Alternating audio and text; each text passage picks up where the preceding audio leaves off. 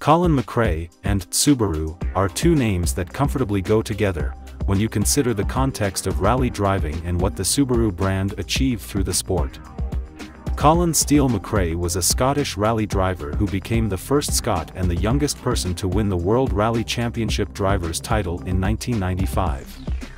His performances with the Subaru World Rally team enabled the driver to win the World Rally Championship Manufacturers' title 3 times in succession, in 1995, 1996, and 1997. The Subaru Impreza is no stranger to the rally circuit, but it was 1995 that marked a turnaround for Colin McRae Rally's experience with Subaru. He dominated the season, taking victories at the Catalunya Rally, Rally of New Zealand and Portugal Rally. At the last event, the RAC Rally of Great Britain, McRae clinched the Drivers' World Rally Championship title.